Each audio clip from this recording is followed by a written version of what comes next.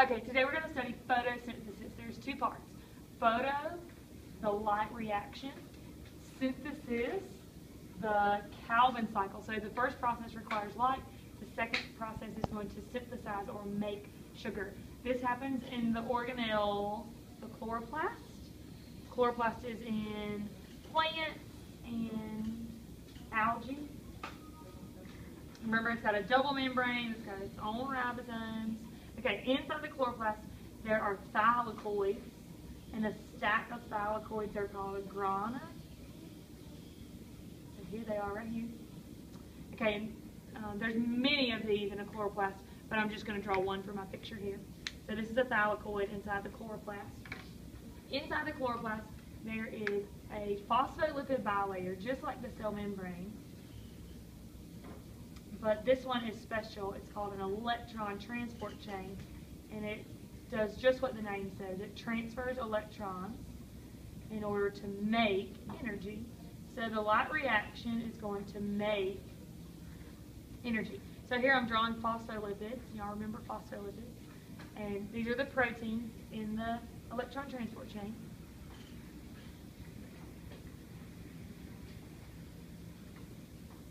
Okay, so the first thing, in order for the light reaction to occur, we're going to need sunlight to come in.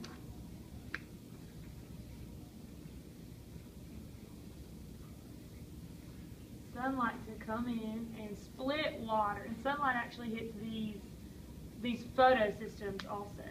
Sunlight is going to come in and split water. And when we split water, immediately what's going to happen is the oxygen is going to be released as a gas, a waste product. Goes out the stomata. The hydrogen molecules, remember hydrogen has one electron and one proton, and those hydrogen molecules from water are going to go through the electron transport chain. So the electrons of the water are going to go through the electron transport chain. But as it goes through, the proton, the photosystem right here, so this is actually photosystem 2, is going to pop up or down, pop a hydrogen molecule.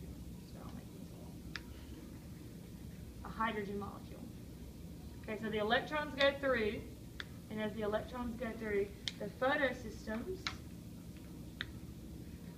push hydrogen molecules into the thylakoid membrane.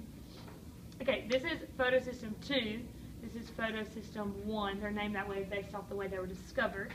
Photosystems are proteins that absorb light in the electron transport chain, and they're full of chlorophyll. Remember that chlorophyll is what gives plants its green color, and it's got magnesium in the center of it. So electrons go through, and as the electrons go through, the photosystems create a proton gradient down here. So this is actually active transport, those protons pumping. So here I have lots of proton gradient. That's all active transport. And the electrons from the magnesium in here are also transporting the electrons down.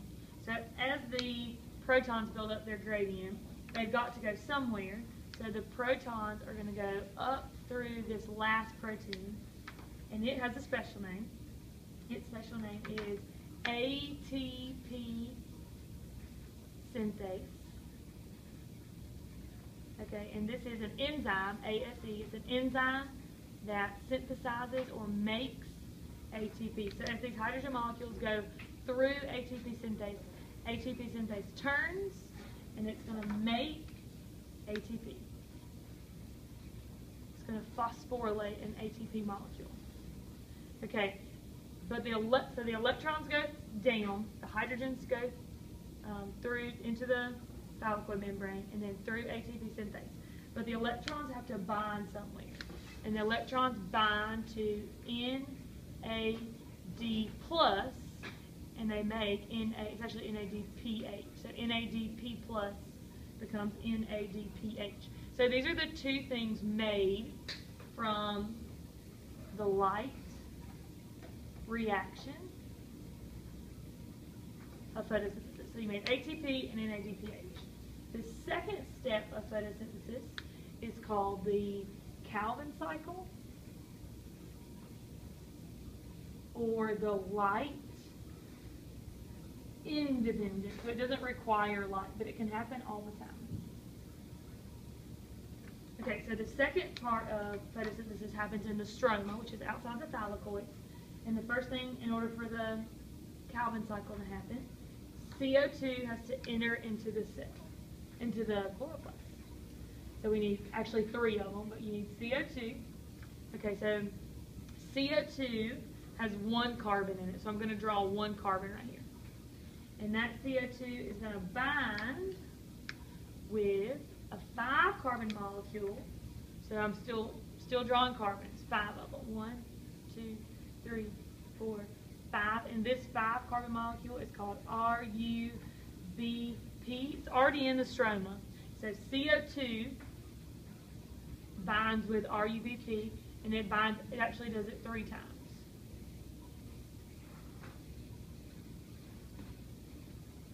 Okay, so here we have 3 CO2 molecules, and they've bonded with 5 carbon molecules called RUBP. So 3 5 carbon molecules.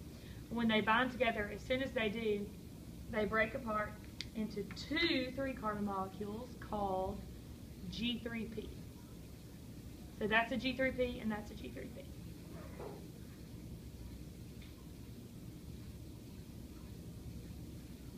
So the 1 binds with 5 and makes 6. And then the 6 breaks apart into 2 3 carbon molecules of, and these are called G3P. Okay, well these G3Ps, 1 of them is going to be used to make sugar, and the other 5